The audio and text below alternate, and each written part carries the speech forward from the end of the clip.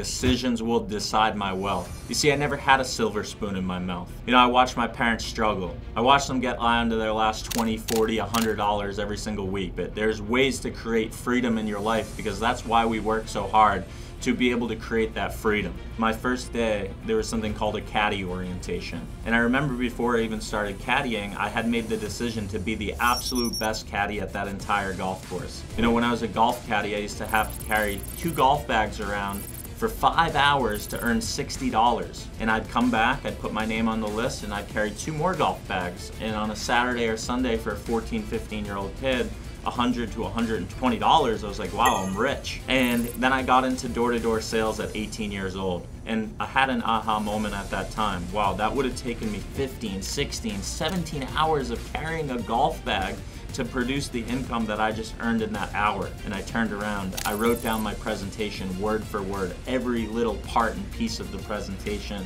And I said, you know what? Losing is not an option. I walked into this movie theater with hundreds of new recruits, hundreds of experienced reps, and I said, I'm going to beat everybody in this room. I had an absolute certainty. And that wasn't the deficit for me, that was the gift.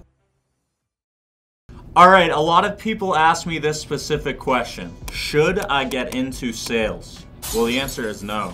You should not get into sales unless you have that willingness to actually pay the price. You see, next to the word success is the word sacrifice. The most successful people are willing to do things that unsuccessful people are not willing to do. My name is Taylor McCarthy, and over the course of the last 17 years, I've been a professional trick-or-treater. Knock, knock, yeah, that's me. You see, I never looked at it as work. I never looked at it like a job. But the reason why I said most people shouldn't get into selling is because most people do not have that willingness to actually pay the price. You see, I remember being a 14-year-old kid worrying about money, and I heard on the radio, decisions will decide my wealth. You see, I never had a silver spoon in my mouth. Starting from the bottom was never a deficit, that was the gift for me. You know, I watched my parents struggle. I watched them get on to their last $20, $40, $100 every single week. And for you guys that might be watching this video that are living week to week, that are in that rat race, I'm gonna tell you, there's ways to escape it. There's ways to create freedom in your life, because that's why we work so hard, to be able to create that freedom. When I was 14, 15 years old, I want to tell you a little bit about my origin story on really how I've gotten to the point that I am today. You know, managing a huge team on the entire East Coast for Elon Musk, being able to climb the ranks as the top person in an industry selling alarm systems, and how I was able to go from a Jerry Rice to a Jerry Jones. So I remember when I first got into golf caddying at 14, 15 years old, one of the most prestigious golf courses in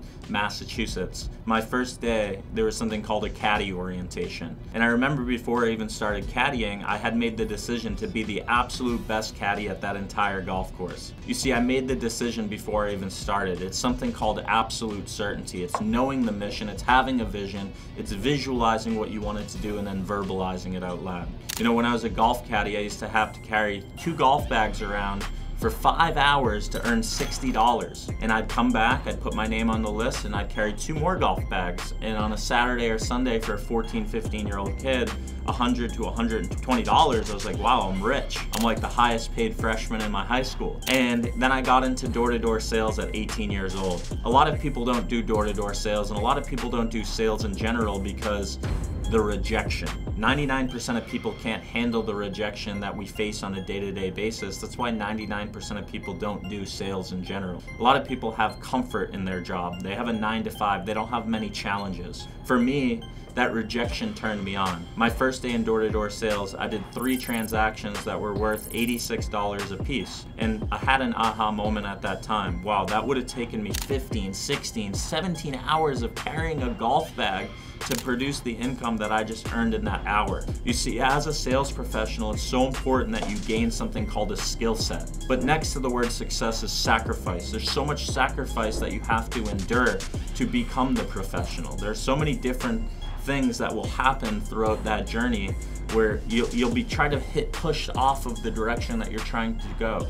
Your life is like a stock in a sense. When I was 18 years old, after learning this skill set, of being a professional trick-or-treater and realizing that it could create an income to support myself and my family for the rest of my life, I then wanted to pursue my passion, which was professional snowboarding. I snowboarded year-round. I lived in Vermont in the winters and I lived in Argentina in the summers. My second year of snowboarding, pretty much the full year, I was in a big competition and I came off of a jump and I absolutely lost it, right? It's called a scorpion. It's when the front of your board hits and it face planted. Broke my collarbone, had no health insurance. And I realized I didn't want to have arthritis when I was 30 or 40 or have health conditions.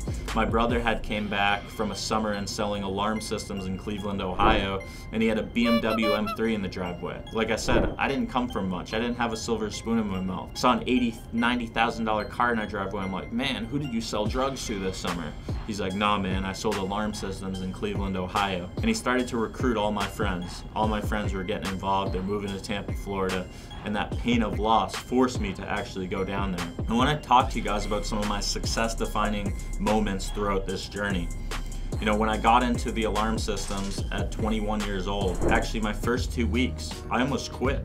I went out there and I didn't really have the result that I wanted, and I didn't believe in the product. I didn't have that level of conviction that I needed. You know, a salesman is first off a man or a woman that can sell himself to himself or herself to herself. They have a catching belief about their product, their service, their company, their offer to be able to gain that transaction and find the excuse for these families to say yes and get involved with that process. I remember I said, hey, I'm gonna go back and sell TV, phone, and internet. That's what I did when I was 18 years old, you know, transitioning from TV, phone, and internet to alarms. And I remember I packed my bags, I started to drive home. I was about an hour into the drive and I pulled over at a rest area and I was like, wait a second, I haven't even gotten my shirt and badge. And I turned around, I wrote down my presentation word for word, every little part and piece of the presentation. And I said, you know what, losing is not an option. I walked into this movie theater with hundreds of new recruits, hundreds of experienced reps, and I said, I'm going to beat everybody in this room. I had an absolute certainty. But it wasn't about why I was doing it, it was more so about who I was doing it for. You know, like I mentioned a little bit about my upbringing, I've got a younger sister, her name is Emily, she's in the Air Force, you know, super appreciative of her service. She always tells me how proud she is of me, I'm proud of her, right? She's over there serving my country. And my dad, right? My dad has always been my who. Who am I doing this for? I'm doing this because I wanted to make my family proud. You guys each have to find your tribe, and your tribe is really those people that are gonna be there for you for the long run.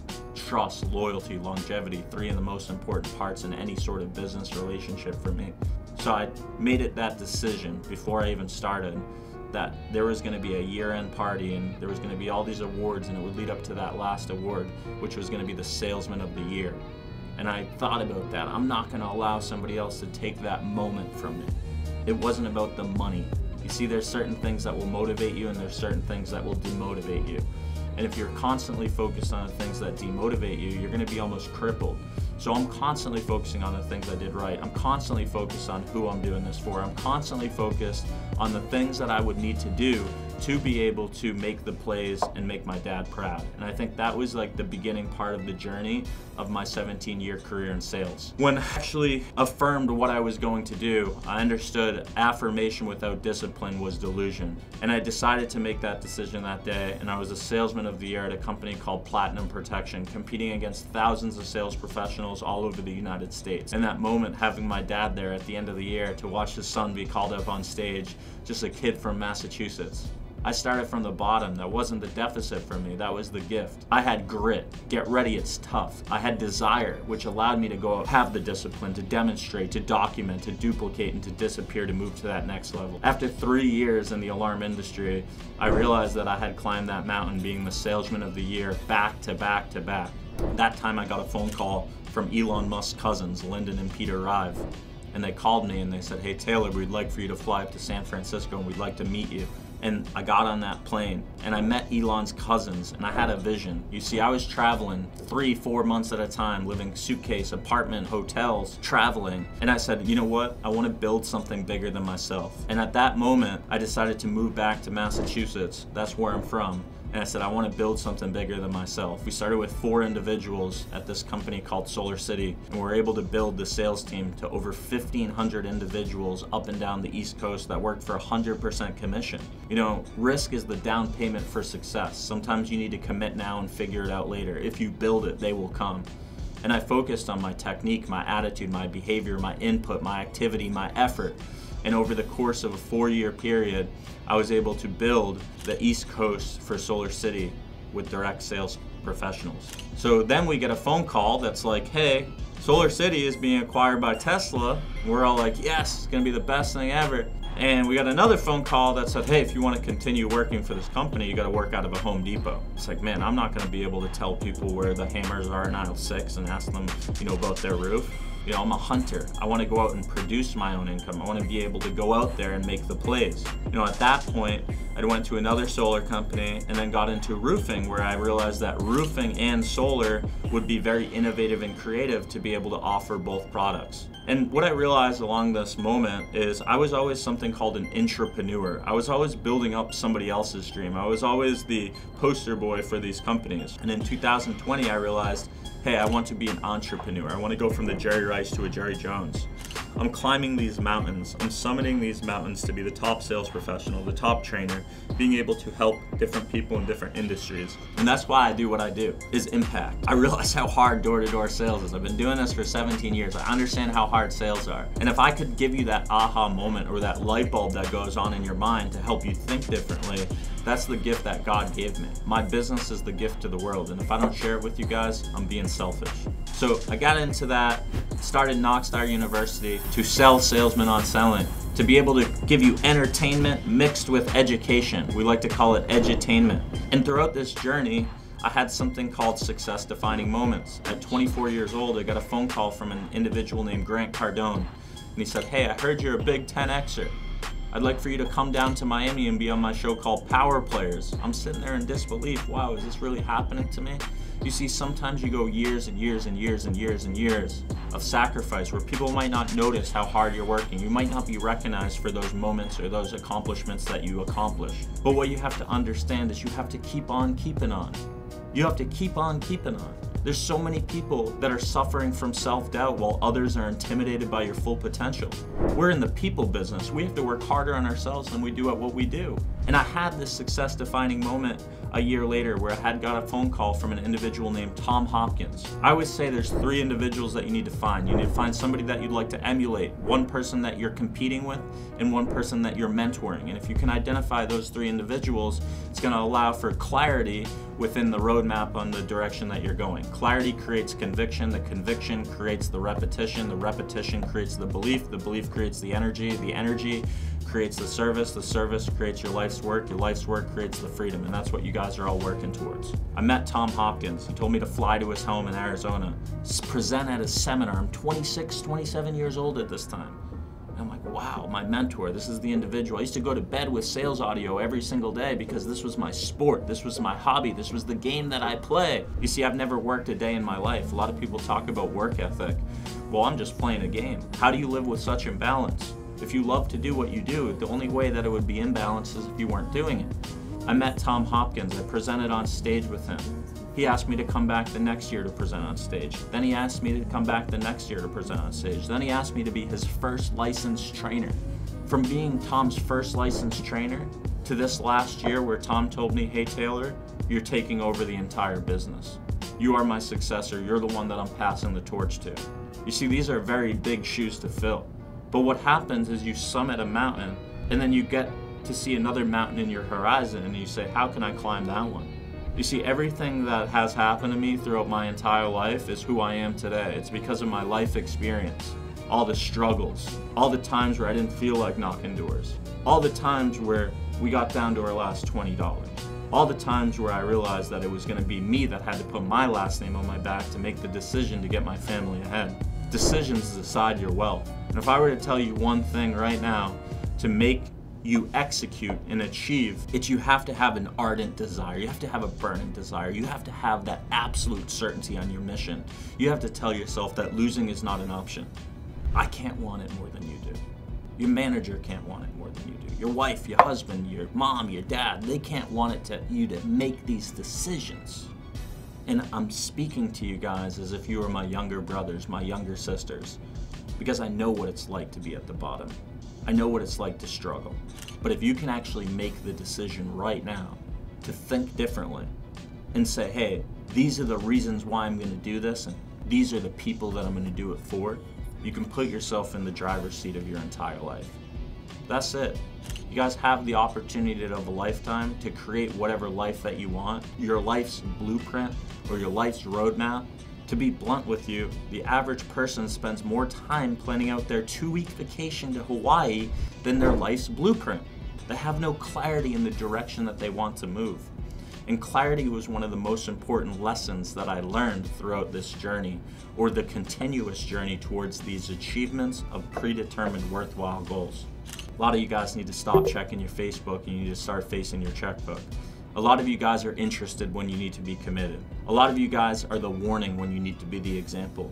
A lot of you guys know what the kryptonite is that's holding you back from getting to the top. Write in your notes on your cell phone, what is my kryptonite? What is holding me back from getting to the top? You've got one life to live. And when you procrastinate, you ruin your future, you avoid the present, and you live in the past.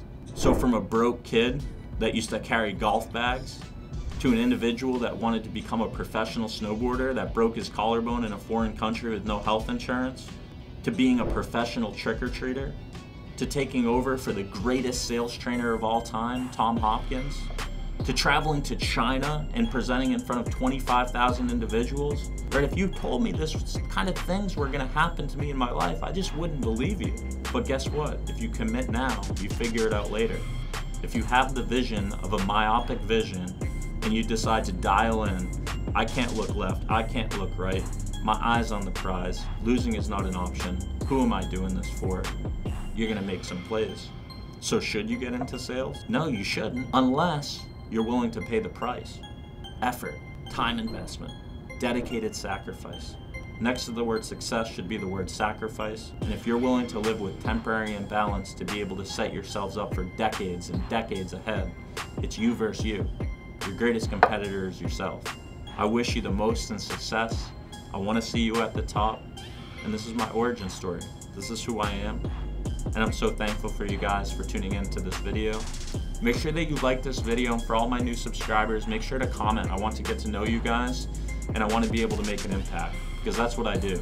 I think of the thousands of sales professionals that might have never made it because they never heard a message or they never used to think differently. A lot of salesmen are focusing on always what they do wrong. Well, from this point forward, I want you to focus on what you do right.